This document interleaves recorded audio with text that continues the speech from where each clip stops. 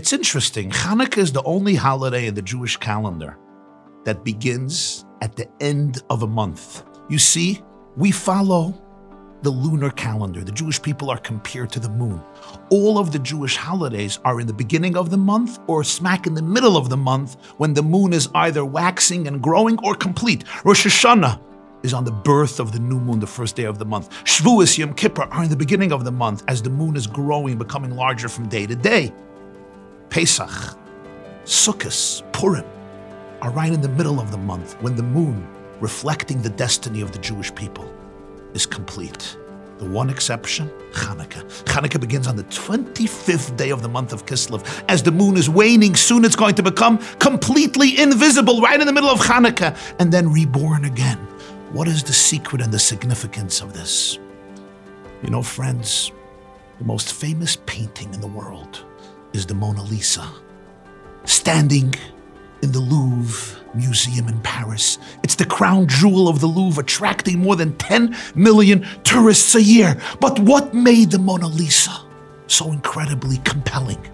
Is it the mystery of her identity? We don't know who she is. Is it her enigmatic smile? Is it the fact that you're never sure if Mona Lisa likes you or dislikes you? Is it because of Leonardo da Vinci, who painted it in the 16th century? Certainly all of these aspects are true, but none of them account for the true secret of the renown behind the Mona Lisa.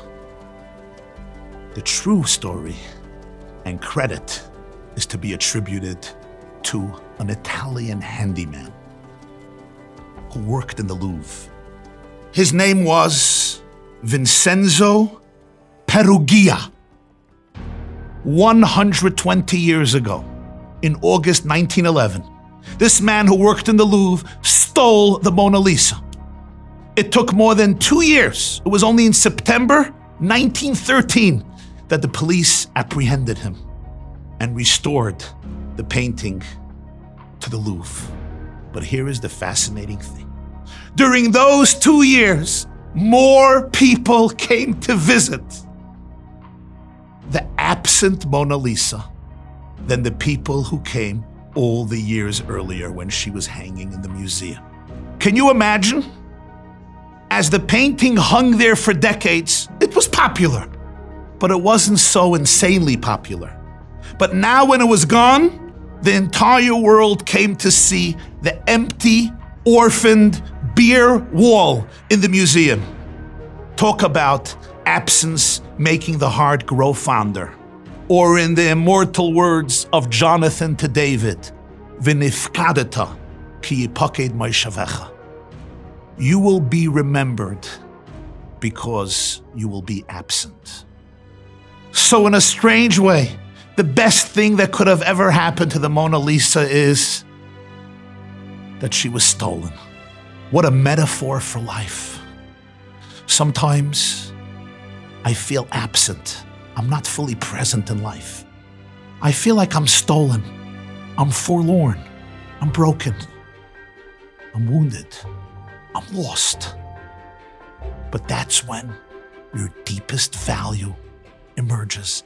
That's when you come to discover the profoundest art in your own soul, in your own mind. It's when I disintegrate that I find and discover who I really am, my true value, my inner resilience. What are my authentic priorities? What am I living for? It gives me the wisdom not to live a superficial, external life motivated by peer pressure and social conformity, but to really tune in to my truest piece of art, to my truest value. I have never met or heard of a great person who has achieved genuine greatness without profound failure and setbacks.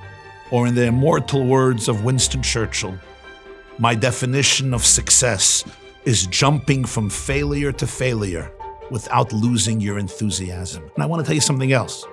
I have never met somebody who really inspired passion, love, and healing in other people without he or she themselves going through moments of profound doubt, despair, and disintegration. It's when the moon goes into hiding, when the light of the moon is invisible, when you think it's all about darkness, that the moon is actually becoming aligned with its own source of light, with the sun.